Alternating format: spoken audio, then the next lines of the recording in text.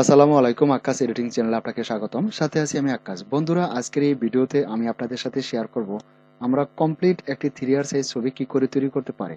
How to make a complete 3R size photo in Photoshop. Let's go. বন্ধুরা, প্রথমেই একটি ছবিকে সাইজ করার জন্য কিন্তু আমরা ছবিটিকে কি সাইজ প্রিন্ট আউট করতে চাই, এই সাইজটি করার জন্য প্রথমেই আমাদের ক্রপ টুল সিলেক্ট করে নিতে হবে। তো প্রথমেই আমরা এখান থেকে ক্রপ টুলটি সিলেক্ট করে নিচ্ছি। নেওয়ার পর এই ছবিটার হোয়াইট এবং হাইট, তারপর রেজুলেশন, এই বিষয়গুলো আমাদের সেটিং করতে হবে। এখন ক্রপ টুল সিলেক্ট করার পর আমরা এখানে দেখতে পাচ্ছি আমাদের হোয়াইট দিতে হবে, হাইট দিতে হবে এবং রেজুলেশন দিতে হবে। তো প্রথমেই আমি ছবিটার হোয়াইট দিব।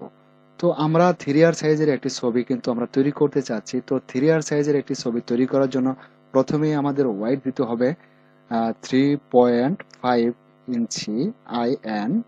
তারপর এটার হাইট দিব আমরা 5 IN মানে ইঞ্চি, আর রেজুলেশন 300। তো আপনারা দেখতে পাচ্ছেন এখানে কিন্তু আমি হোয়াইট দিয়েছি 3.5 ইঞ্চি এবং হাইট দিয়েছি 5 ইঞ্চি, আর রেজুলেশন প্রত্যেকটি ছবির ক্ষেত্রে 300 দিতে হয়। তো এখন ছবিটাকে আমি ক্রপ করব। এখন আপনারা দেখতে পাচ্ছেন ছবিটার উপরে কিন্তু ক্রপ টুলের একটি বক্স চলে আসছে। তো এই বক্সটাকে আমরা কত দূর পর্যন্ত নিতে চাই, আপনারা দেখতে পাচ্ছেন ছবিটার উপরে কিন্তু অনেকটা হাইট বেশি রয়েছে। তো আমরা এই কোণার থেকে মাউস পয়েন্টটি যখন দুদিকে এরো চিহ্ন দেখাবে তখন মাউস ড্র্যাগ করে আমরা এটাকে নিচে টানবো। ধরুন আমি এ পর্যন্ত রাখলাম। এখন আমরা দেখতে পাচ্ছি এটা এক সাইডে চলে আসছে। তো মাউস দিয়ে চেপে ধরে এটাকে আপনি মাঝখানে বসিয়ে দিন। এখন আমরা দেখতে পাচ্ছি ছবিটার নিচে থেকে উপরে মাথা পর্যন্ত সম্পূর্ণ অংশটাই ঠিক রয়েছে। তো এখন কিন্তু আমরা চাইলে ছবিটাকে ক্রপ করতে পারি। তো যদি আপনি এই অংশটুকু না নিতে চান তাহলে কিন্তু আমরা এটাকে আরো শর্ট করতে পারি। আবারও এই কোণা থেকে মাউস ড্র্যাগ করে যখন মাউস পয়েন্টটি দুদিকে এরো চিহ্ন দেখাবে তখন মাউস ড্র্যাগ করে এটাকে উপরে টানুন। ধরুন আমরা এই পর্যন্ত নিতে পারি।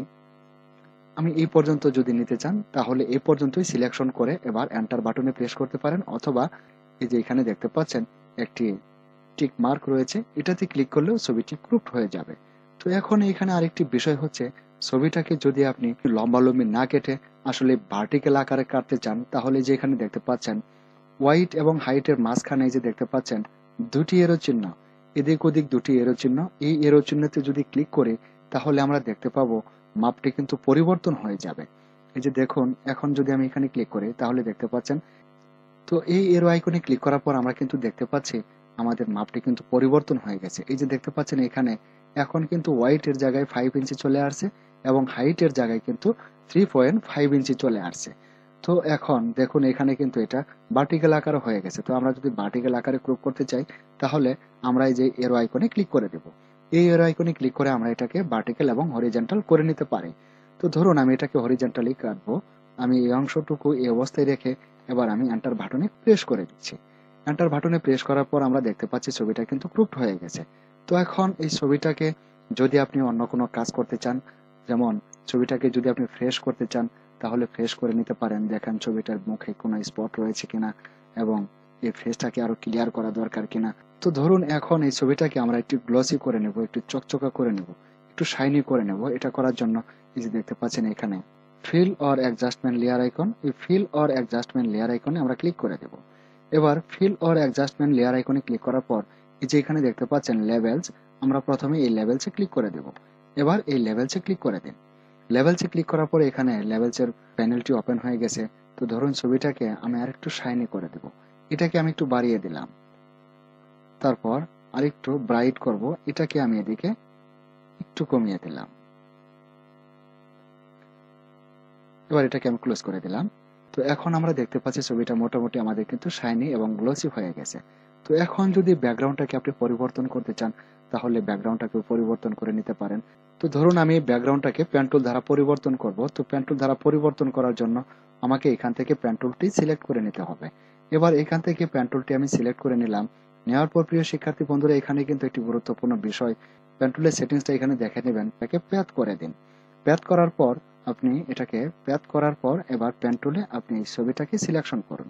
ধরুন আমি ছবিটাকে এখান থেকে এক সাইড থেকে আমি সিলেকশন শুরু করছি। আমি এখান থেকে সিলেকশন করা শুরু করলাম। প্রিয় শিক্ষার্থী বন্ধুরা, এখানে একটি বিষয় আপনারা নিশ্চয়ই দেখতে পাচ্ছেন, এই যে এখানে যে অ্যাঙ্কর পয়েন্টের একটি ডট রয়েছে, এখন এই যে বাড়তি ডটের বাইরে যে অংশটুকু রয়েছে এদিকে আপনারা দেখতে পাচ্ছেন এই বাড়তি অংশটুকু যদি আমরা কাটতে চাই তাহলে কিবোর্ডের অল্ট বাটন চেপে ধরে পেন টুল দ্বারা এখানে ক্লিক করুন, তাহলে অ্যাঙ্কর পয়েন্টের বাড়তি অংশটুকু এভাবে কেটে যাবে। এই যে দেখতে পাচ্ছেন এখানে কিন্তু আরেকটি অ্যাঙ্কর পয়েন্ট চলে আসছে। তো এটাকেও আমরা কেটে দেব কিবোর্ডের অল্ট বাটন চেপে ধরে। কিবোর্ডের অল্ট বাটন চেপে ধরে পেন টুল দ্বারা ক্লিক করলে এই অংশটুকু কেটে যাবে।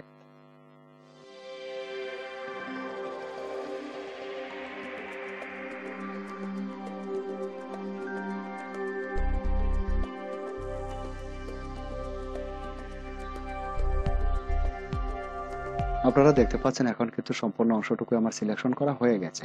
তো এখন আমি কিবোর্ডের কন্ট্রোল বাটন চেপে ধরে এন্টার বাটনে প্রেস করব। তো কন্ট্রোল বাটন চেপে ধরে এন্টার বাটন প্রেস করার পর আমরা দেখতে পাচ্ছি পেন টুল দ্বারা আমি যে অংশটুকু সিলেকশন করেছিলাম এই অংশটুকু কিন্তু এখন সিলেকশন হয়ে গেছে। তো এখন যদি আমরা এখানে সামান্য পরিমাণ ফেদার দিতে চাই তাহলে আমাদের এখান থেকে কুইক সিলেকশন টুল অথবা ম্যাজিক টুল সিলেক্ট করে নিতে হবে। তো ধরুন আমি এখান থেকে কুইক সিলেকশন টুলটি সিলেক্ট করে নিলাম। নেওয়ার পর আমি এখানে মাউসে রাইট ক্লিক করব। এই ছবিটার উপর আমি মাউসে রাইট ক্লিক করব। মাউসে রাইট ক্লিক করার পর আমরা যে এখানে দেখতে পাচ্ছি ফেদার লেখা আছে, আমরা এই ফেদারে ক্লিক করে দেব। ফেদারে ক্লিক করার পর আসলে ছবিটার ডেফিনেশন অনুযায়ী ছবিটা আসলে কতটা হাই ডেফিনেশনের সেই অনুযায়ী আমরা এখানে ফেদার রেডিয়াসটা বসিয়ে দেব।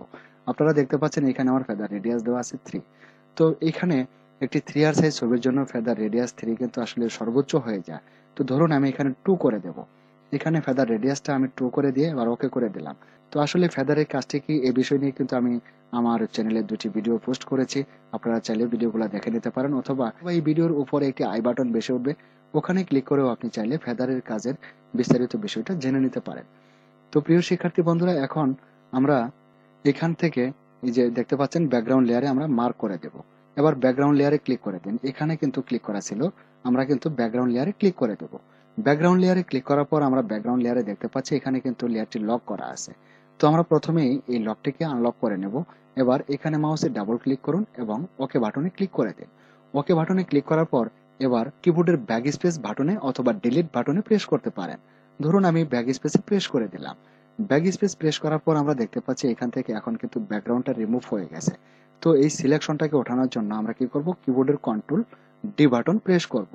কন্ট্রোল ডি বাটন প্রেস করার পর আমরা দেখতে পাচ্ছি এখন কিন্তু সিলেকশনটা উঠে গেছে। তো এখন এই ছবিটার পিছনে যদি আমরা কোনো ব্যাকগ্রাউন্ড এড করতে চাই, ধরুন আমি এখানে আমার কম্পিউটার ড্রাইভ থেকে আমি একটি ব্যাকগ্রাউন্ড নিয়ে নেব। ধরুন আমি এই ব্যাকগ্রাউন্ডটি নিচ্ছি। এই ব্যাকগ্রাউন্ডটি আমি এখানে নেব। এই ব্যাকগ্রাউন্ডটি আমি সিলেকশন করে এখানে নিয়ে আসলাম। নেওয়ার পর এখন এই ব্যাকগ্রাউন্ডটাকে আমি মুভ টুল দ্বারা ধরবো। এই যে দেখতে পাচ্ছেন এখানে মুভ টুল, এই মুভ টুল দ্বারা আমি ব্যাকগ্রাউন্ডটাকে এখন ধরবো। এবার মুভ টুল সিলেক্ট করে নিন। নেওয়ার পর এই ব্যাকগ্রাউন্ডটাকে ধরে আপনি ছবির এই ক্যানভাসে ছেড়ে দিন। দেখতে পাচ্ছেন এখানে চলে আসছে। তো এখন এটাকে আপনি সঠিকভাবে বসিয়ে দিন। বসানোর পর লেয়ার প্যানেলে আমরা দেখতে পাচ্ছি এখন কিন্তু আমাদের 3টি লেয়ার হয়ে গেছে। তো এই যে নিচে আমরা দেখতে পাচ্ছি ছবির ব্যাকগ্রাউন্ড লেয়ারটা, এটাকে আমরা মাউস ড্র্যাগ করে ধরে আমরা এটার উপরে বসিয়ে দেব। এবার মাউস ড্র্যাগ করে এটাকে ধরুন এবং এটার উপরে বসিয়ে দিন। দেখতে পাচ্ছেন এখন কিন্তু ব্যাকগ্রাউন্ডের উপরে ছবিটা চলে আসছে। তো প্রিয় শিক্ষার্থী বন্ধুরা, এখন আমরা 3টি লেয়ারকে একত্র করব। 3টি লেয়ারকে একত্র করার জন্য কিবোর্ডের কন্ট্রোল শিফট এবং ই বাটনে প্রেস করুন। তাহলে দেখতে পাবেন এখানে 3টি লেয়ার একত্র হয়ে গেছে। তো এখন যদি ছবিটাকে আমরা প্রিন্ট করতে চাই, অথবা প্রথমে আমাদের কাজ হলো ছবিটাকে সেভ করে রাখা। তো ছবিটাকে সেভ করার জন্য আমাদের ফাইলে আমরা যেতে পারি। এখান থেকে সেভ এসে আমরা ক্লিক করে দেব। এই যে দেখতে পাচ্ছেন সেভ অ্যাজ, অথবা শর্টকাটে আমরা কন্ট্রোল শিফট এবং এস বাটনে প্রেস করতে পারি। করার পর ধরুন এই ছবিটাকে আমরা আমাদের কম্পিউটারের ড্রাইভে কোনো একটি ড্রাইভে আমরা সেভ করে রাখতে চাই। ধরুন এখান থেকে আমি ড্রাইভে লোকেশন দিচ্ছি, আমি এই ফোল্ডারে সেভ করব এবং এই ছবিটার আমি একটি নেম দিচ্ছি। ফাইল নেমটা আমি দিচ্ছি আক্কাস। তারপর এই যে এখানে দেখতে পাচ্ছেন ফরম্যাটটা কি হবে। ফরম্যাটটা কিন্তু এখানে দেখানো হচ্ছে পিএসডি। তো আমরা পিএসডি করব না, এটাকে জেপিজি করব, কারণ এই মুহূর্তে এটাকে আমরা প্রিন্ট করতে চাচ্ছি। ধরুন এটাকে আমি এই যে দেখতে পাচ্ছেন এখানে জেপিজি করার পর এবার সেভ এসে ক্লিক করুন, এবার ওকে। তো এখন যদি ছবিটাকে আমরা প্রিন্ট করতে চাই তাহলে আমাদের প্রথম যে শর্ত এটা হচ্ছে A4 সাইজের একটি পেজ নিতে হবে। তো A4 সাইজের একটি পেজ নেওয়ার জন্য, নতুন একটি পেজ নেওয়ার জন্য আমরা করতে পারি, শর্টকাটে করতে পারি কন্ট্রোল বাটন চেপে ধরে এন বাটনে প্রেস করে। কন্ট্রোল এন বাটনে প্রেস করার পরে যেখানে দেখতে পাবেন প্রেসেট, এটাতে আমরা ইন্টারন্যাশনাল পেপার করে দেব। ইন্টারন্যাশনাল পেপারটাই মূলত A4 সাইজের পেপার। আপনারা দেখতে পাচ্ছেন সাইজ কিন্তু A4 সাইজের চলে আসছে। তো A4 সাইজের একটি পেজ আমরা নেব। এবার ওকে বাটনে ক্লিক করে, ওকে বাটনে ক্লিক করার পর আমরা দেখতে পাচ্ছি এখানে A4 সাইজের একটি পেজ চলে আসছে। তো এখন এই ছবিটাকে আমি মুভ টুল দ্বারা ধরবো, যে এখান থেকে মুভ টুল আমি নিয়েছি, মুভ টুল দ্বারা ধরে আমি এবার A4 সাইজের পেজে ছেড়ে দেব। তো এবার ছবিটাকে এখানে রাখুন। তারপর এটাকে যতগুলা কপি আপনি প্রিন্ট করতে চান এবং A4 সাইজের পেপারে আপনার যতগুলা ছবি আপনি বসাতে পারেন ততগুলা ছবি আপনি প্রিন্ট করতে পারবেন। ধরুন এটাকে আমি আরেকটি কপি করবো। এবার শিফট এবং অল্ট বাটন চেপে ধরে মাউস ড্র্যাগ করে এদিকে টানুন, তাহলে দেখবেন এখান থেকে আরো কপি চলে আসছে। এখন এই দুইটা ছবিকে আমি একত্র করব। কিবোর্ডের কন্ট্রোল বাটন চেপে ধরে ই বাটন প্রেস করুন। কিবোর্ডের কন্ট্রোল ই বাটন প্রেস করার পর দুটি ছবি একত্র হয়ে গেছে। আমরা দেখতে পাচ্ছি লেয়ার প্যানেলে দুটি ছবি কিন্তু একত্র হয়ে গেছে। আবারও শিফট এবং অল্ট বাটন চেপে ধরে যদি আপনি নিচে টানেন তাহলে এখান থেকে আরো দুটি কপি চলে আসবে। তো প্রিয় শিক্ষার্থী বন্ধুরা, এভাবে আপনি ছবিটাকে সাজিয়ে তারপর প্রিন্ট করে নেবেন কন্ট্রোল পি বাটনে, অথবা ফাইল থেকে আমরা প্রিন্টে গিয়ে এটা কিন্তু প্রিন্ট করতে পারবো। এই যে দেখতে পাচ্ছেন প্রিন্ট লেখা আছে, প্রিন্টে ক্লিক করে এবার আপনার কোন প্রিন্টার সেটআপ দেওয়া আছে আপনার কম্পিউটারে সেই প্রিন্টারটা লোকেশন দিয়ে, যে দেখতে পাচ্ছেন এখানে লোকেশন, আপনি প্রিন্টারের লোকেশন দিয়ে তারপর প্রিন্টারের সেটিংসটা দিয়ে আপনি এখানে প্রিন্ট বাটনে ক্লিক করলে ছবিটা প্রিন্ট হয়ে বেরিয়ে আসবে। তো প্রিয় শিক্ষার্থী বন্ধুরা, ভিডিওটি আমি এখানেই শেষ করব। পরিশেষে আপনাদের সুস্বাস্থ্য এবং নেক হায়াত দানের প্রার্থনা মহান রাব্বুল আলামিনের দরবারে রেখে ভিডিওটি এখানেই শেষ করছি। আল্লাহ হাফেজ।